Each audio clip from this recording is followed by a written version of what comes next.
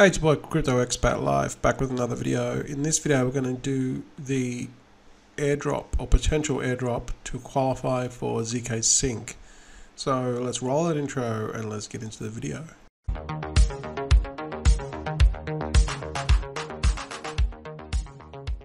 Hey guys, welcome back to the channel. You know what to do. Hit that subscribe button and bell notification so when I upload my latest vids you can get notified immediately. Okay, zkSync, this is one of the lower high profile ones that is talked about in the crypto space, and this is an airdrop, potential airdrop that they could be doing to get mass adoption. So that's, you know, a lot of these projects do this. We saw this with Uniswap, Optimism, Ethereum. There's a bunch of them out there that did it. Last one that I did a video, I think, was Zeta chain, which you can get your 5,000 free points, which, so go and have a look at that video if you haven't already. And this is like another one, zkSync. So you want to just you know, have a go at you know, using their testnet or their mainnet, because you know, you could potentially be getting tokens. The airdrop strategy is pretty successful if it's done right and if it's a high profile team, and I think that this one here has got potential for that. So here it's got quickly the 5 magical components for that make this project one to look out for. zkSync 2.0 is now on mainnet, rapidly moving to fully gated release. General purpose, EVM compatible, supports Solidity, gas in ETH, and open source. And then it's got 3 unique, supports account abstraction, Solidity, and Viper is built on via LLVM compiler. So a lot of this stuff, don't really worry about it. It's just technical terms, but it's essentially going to make Web3 more accessible and unlimited scaling. So that's kind of like what this is all about. Okay, unlimited scaling. So how do we potentially get this airdrop if it does come? Well, first of all, you can there's, you know, you can do a number of things here. You can use their mainnet, you can use their NFTs, contribute to Gitcoin, use their testnet, or join calls and activities. So obviously the more you do, the better. But I'll leave that up to you. I'm just going to go through a couple of them, which is use mainnet, mint NFTs, and use a testnet. All right. So obviously you're going to need a MetaMask wallet with Ethereum in it, okay, to use a mainnet. And let's just go here, use a mainnet here. All right. So you need to first of all activate your account. So I'll put the link to this sheet in the description so you can follow, okay? But I'll do the steps now. So this is it here. All right, go to wallet.zkSync.io/account. Connect up your MetaMask and have it on Ethereum. All right, and then what we want to do is we want to top up our account. Okay, that's the first thing we want to do. We want to move some Ethereum to a zkSync mainnet wallet. Okay, so you can use any of these. I recommend you use well, I did this one here, this zigzag, and this it's just a bridge that allows me to bridge from Ethereum mainnet to zkSync mainnet. All right, there's obviously a fee, but the other options here are like credit card. I mean, you can do it if you want, or you got Bybit, funds from Bybit. It's up to you. But I want to do the zigzag. All right. So click on this, connect up obviously your wallet, have it on Ethereum, and then do this, right? So you just click, just put whatever Ethereum that you want to send over. So, you know, just do the minimum, 0.05 maybe. You want to do that, which is valued at about $7. Then you're going to need some gas as well. I've already done it, and then you just click this button here. It'll just say transfer. Okay, so once you click on this transfer, what it's doing is it's sending it from Ethereum mainnet to zkSync mainnet. Okay, and once you do that, then it's basically going to activate your wallet here, and then you're going to have some money in there. Okay, so zkSync balances in L2. All right, or you could share your address somewhere on social media and someone can send you some money.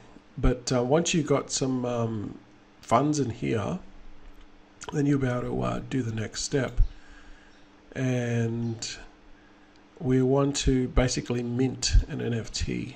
All right, so here we want to go to nft.storage, and to log in, you're just going to need an email address. Yeah, just do an email address to log in. Okay, I've already logged in. Oh, good, just logging me in automatically. So once you click your, once you create a login email address and you confirm it, then you can use this service. Yeah, all you need to do is go here, upload, this upload button. Okay, and then you just choose, like I just chosen JPEG, any JPEG. And then don't worry about this car thing, don't worry about it, just click that and just click upload. All right, so once you get that upload, then you've got to pay a gas fee, which is a small amount, and then you'll have this, it'll look like this. Okay, then you can see one that I've already done. Then you got to come to this CID, right? You're going to click on this CID copied, then you go back to your wallet and go under NFTs. And then you want to mint. All right, you can see I've already minted one. You're going to go mint, and then you want to first of all authorize the wallet. Okay, so just make sure you're on Ethereum, and then it'll just authorize. So then you want to do is you want to paste it here. Okay, so this is a content address, and you want to paste the address here. All right, remember we got it from here, we copied it from here, and then you want to paste it in here, and then you want to click this mint NFT. Now I've already done it, so that's why it's not showing up. Once you click on this, you pay a gas fee. It's only small, and then you will see your NFT here, and this will be on chain now. See, you can see it, all the content is on chain, and that's what you want to do. Basically, that's it. All right. So the reason why we do that is because we're interacting with the contract. All right, so what we've done is we've funded our account first, then we've interacted with the contract here with the NFTs. Let's see what else we want to do. We can use the testnet. All right, what I did with the testnet was I just used the bridge. Once you kind of flip here, like if you want to use the testnet here, the details are here for the testnet, but it'll automatically prompt you.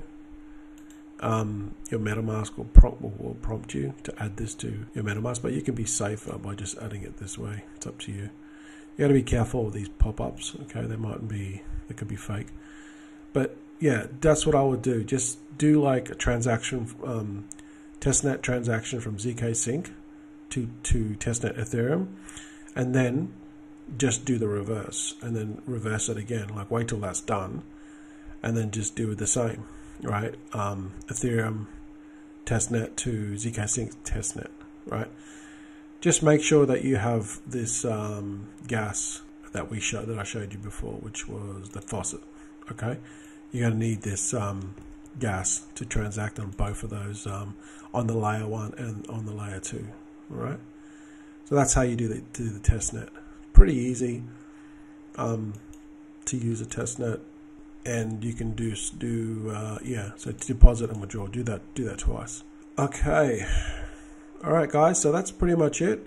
I showed you the mainnet. Okay, showed you how to do that. Then I showed you how to mint the NFTs, and I showed you how to use the testnet. You can do the Gitcoin if you want as well. All right, but when this rolls out, we'll see. I think that it's going to be a healthy airdrop, because by doing these airdrops and getting it out to all these people that use the layer 2 solution that they're doing, I think that it's going to be a big thing, especially if they can build on it. So you could see some free money, guys. You never know. Okay, so just by taking 5 or 10 minutes now, it could pay off. Alright guys, let me know your thoughts. Have you done it already, or are you about to do it? If you have any questions, comment below, I can help you. And don't forget to subscribe to the channel Share this if you can, and I'll see you guys in the next video.